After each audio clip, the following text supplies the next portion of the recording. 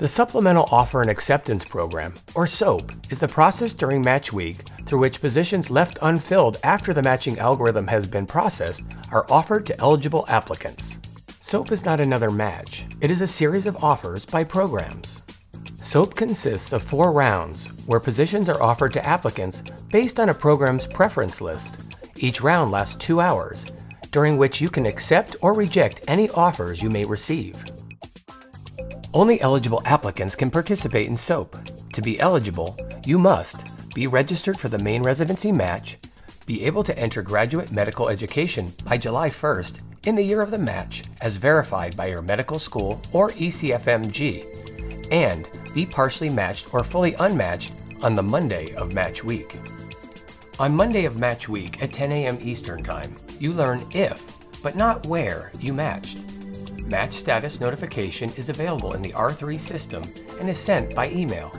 If you are unmatched and eligible for SOAP, your SOAP status on the match homepage in the R3 system will display that you are SOAP eligible.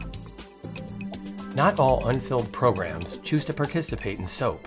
The unfilled programs that do participate will be on the list of unfilled programs in the R3 system. If you find out you are fully unmatched or partially matched and are SOAP eligible, you can access the list of unfilled programs in R3 to identify the programs where you want to apply. The only way to obtain a position through SOAP is by submitting applications to unfilled programs using the AAMC's Electronic Residency Application Service, ERAS, or through the application service or process communicated by the program. For programs using ERAS, you can submit up to 45 applications total for all SOAP rounds to categorical, preliminary, advanced, and physician-reserved programs for which you are eligible. For example, if you are partially matched to an advanced program, you are eligible to apply to only preliminary or transitional year programs. You will be able to see only the types of programs for which you are eligible on the list of unfilled programs. If you are fully unmatched, you are able to see and apply to all program types. Once programs receive applications, they review them to determine which applicants they want to contact and interview. Programs receive applications and can begin contacting applicants beginning at 8 a.m. Eastern Time on Tuesday of match week. Programs typically reach out to applicants via telephone or email. Each program sets its own process for interviewing applicants, although most conduct telephone interviews.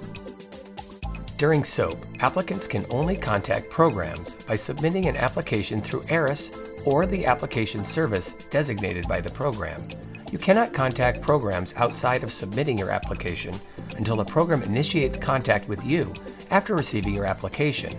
This rule also includes school officials or other individuals acting on your behalf. Applicants who violate SOAP policies will be investigated and could be barred from participation in SOAP the following year.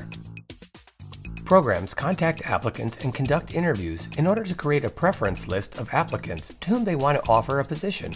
During SOAP, applicants do not provide any kind of ranking or preference list of programs. To prevent undue pressure on applicants, program staff cannot ask applicants to indicate where they will accept an offer if one is extended through SOAP. Let's look more closely at the 4 SOAP offer rounds, which occur on Thursday of match week at 9 a.m. Eastern Time, 12 p.m. Eastern Time, 3 p.m. Eastern Time, and 6 p.m. Eastern Time. Each round lasts 2 hours. During each round, offers are extended through and must be accepted or rejected in the R3 system. The SOAP section of R3 provides details related to each round, including when each round starts and ends, whether you have any offers, and your decision. All offers are extended simultaneously at the beginning of the round. If you receive an offer, you can accept it, reject it, or let it expire during the round's 2-hour window. An offer from a program that is rejected or expires will not be extended to you again in future SOAP offer rounds.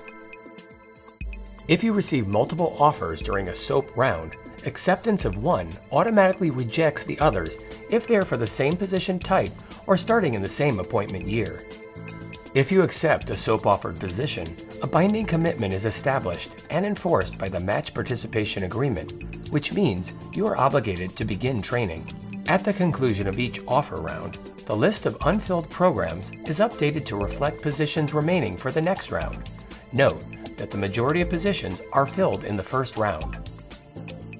You do not need to resend any SOAP applications to programs that remain unfilled at the end of a round. Your applications are available to the programs during all SOAP rounds. The final offer round ends at 8 p.m. Eastern Time on Thursday. At 9 p.m., SOAP concludes and the final list of unfilled programs, which is updated to include programs that did not participate in SOAP, is available in R3. At that time, if you are still unmatched or partially matched, you can contact programs on the list directly about their unfilled positions. You've worked hard to reach this point in the match process, and while it's natural to think you'll match, be sure to review the many SOAP resources available on the NRMP website.